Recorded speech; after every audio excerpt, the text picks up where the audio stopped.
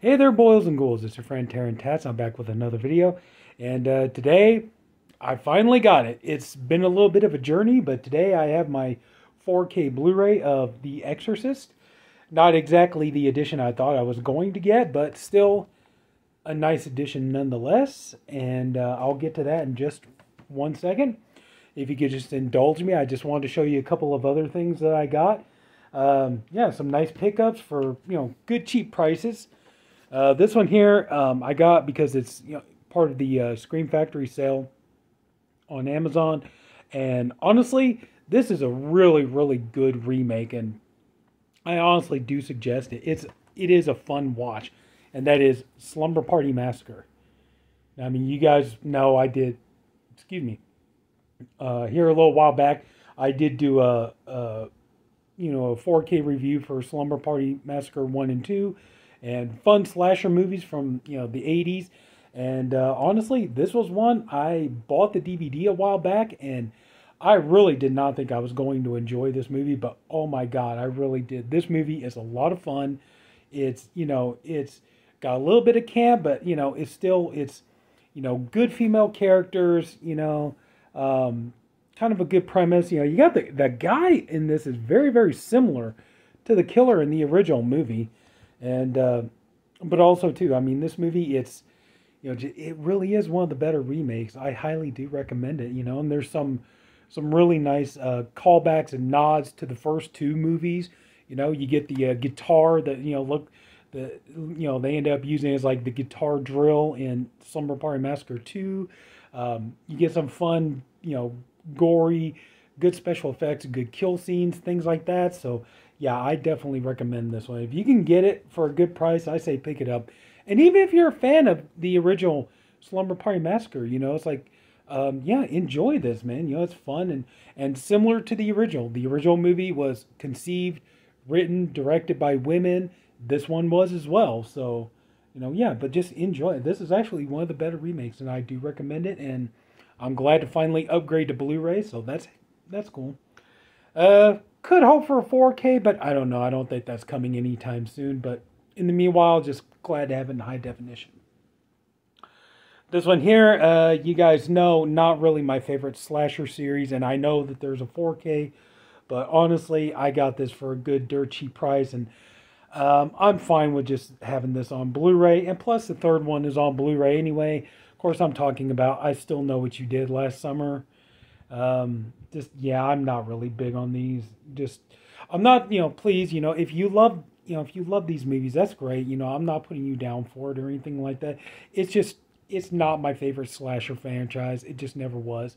And just, another thing too is like, I just don't really see the point of getting the 4K for this when, the first two are on 4K and then the third one's on Blu-ray. It just doesn't seem like it's really worth it. So I'd rather just, go ahead and just get it on Blu-ray, keep them all uniform. So I imagine, yeah, I'm not in that great of a hurry to get the third one, but yeah, I'm pretty sure, when I can find it for a good price, I'll probably jump on that. And so that way I have all three. But anyway, so yeah, so I Still Know What You Did Last Summer on Blu-ray. So, and this one here, got this one mainly because, oh my, these are two of the easiest Abbott and Costello movies to find in the world. You could always find a DVD set that's got both of these movies together.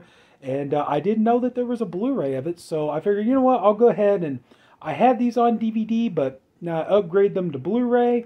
So now we have Abbott and Costello, Jack and the Beanstalk, and the bonus film, Africa Screams.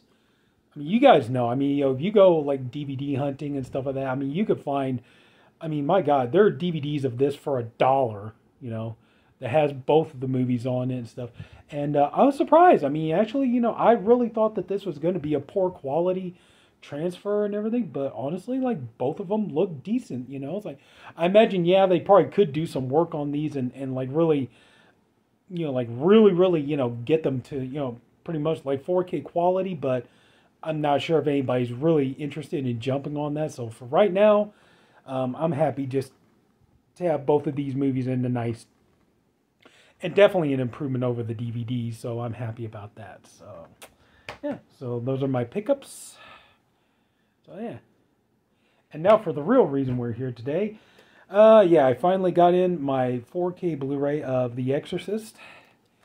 So nice to finally have it. And I was going to get the limited edition steelbook with the 5 discs and everything else, but that all got messed up, and then it turned out I was going to have to order it again, and it was going to take weeks for it to come in. So I saw this one here for a nice price. It's like, you know what, I'll just go ahead and go for this.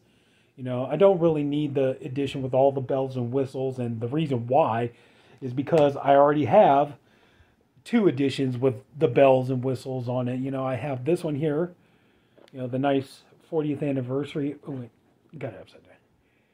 I have the nice 40th anniversary edition of this, which I'm going to have to keep because this one here is only the 4 discs. This one has the extra bonus disc with William Peter Blatty and the documentary William Peter Blatty and stuff on it.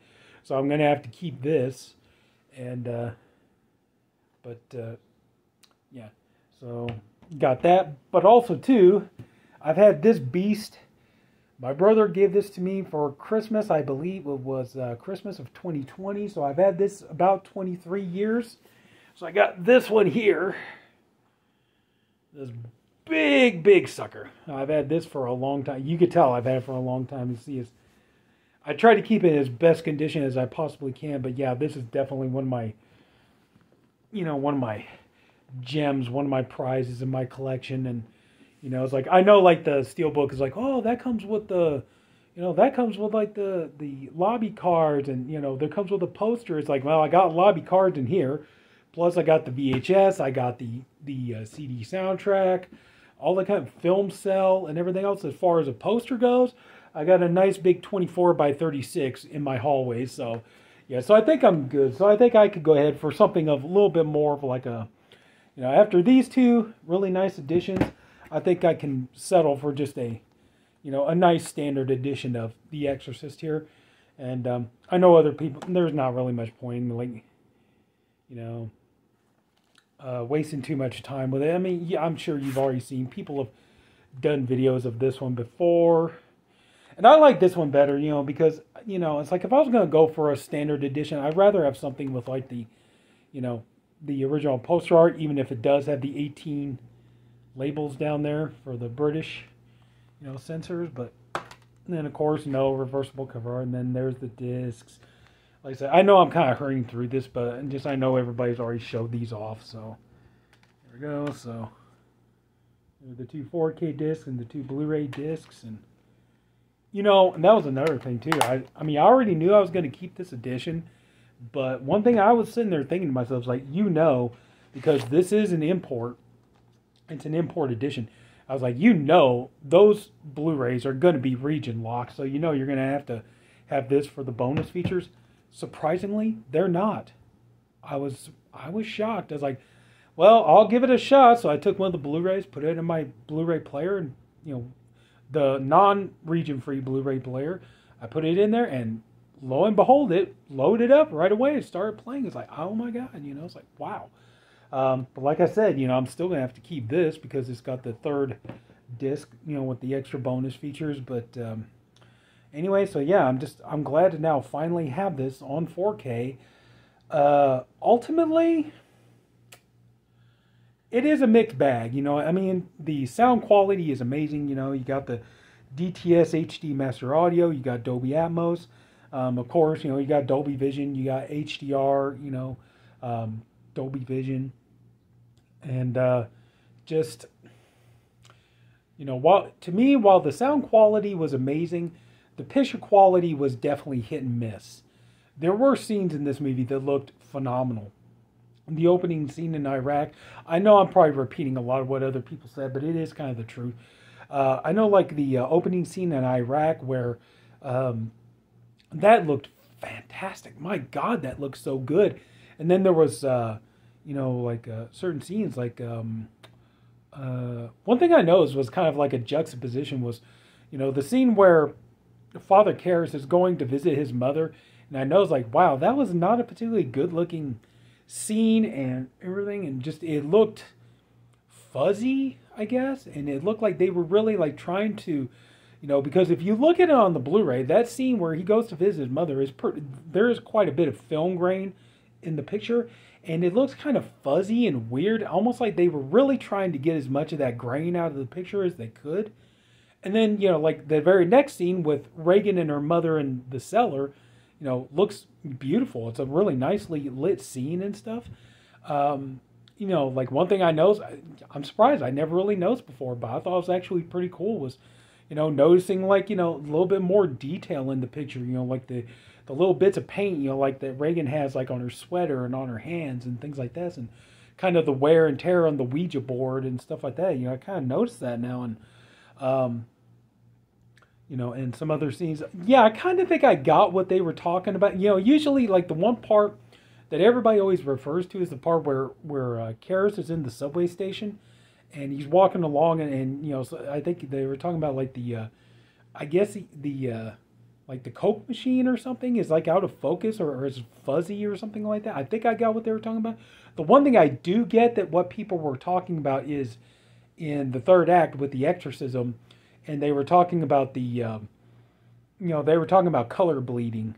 And it's like, my God, they were not joking. They really were not, because I remember watching it, and it's like the scene where Marin is doing the exorcism, and he's holding the Bible in his hands and everything. Like, if you look, you notice like Marin's hand is almost his entire hand is pink all of a sudden.